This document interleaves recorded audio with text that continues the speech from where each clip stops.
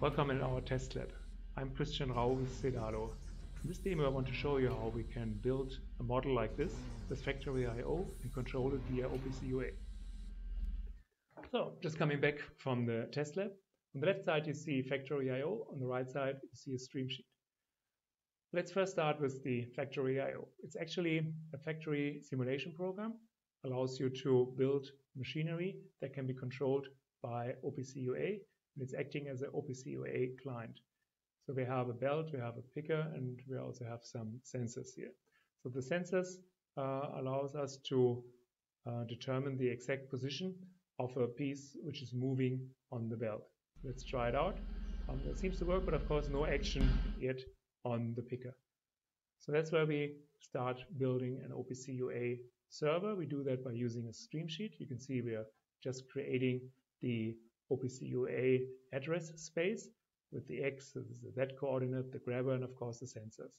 We define this as a JSON range, put a hierarchy in there, and then use OPC UA variables to convert this JSON range into an OPC UA address space. So once we've done it, we can then go back to FactoryIO and assign the different sensor and actuator values to the machinery that we created in FactoryIO. Yeah, so that's pretty easy. Once we've done that, we go back to stream sheet, execute the stream sheet, and we're now linking the sensor information to a sheet. We do this by using an autofill operation, and we use an Excel type function called match. Allows us to find the sensor that's currently detecting a piece.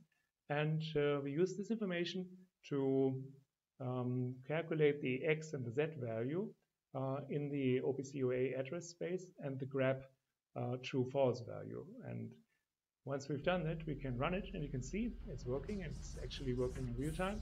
And now I'm interacting with the model. I'm throwing away the piece, and you can see that the OPC UA allows us to correct the position of the gripper in real time. Yeah, so that's pretty much it. So thanks a lot for watching. I think you've seen that FactoryIO and Streamsheets are great tools to test OPC UA. More information you find on this site. Thank you.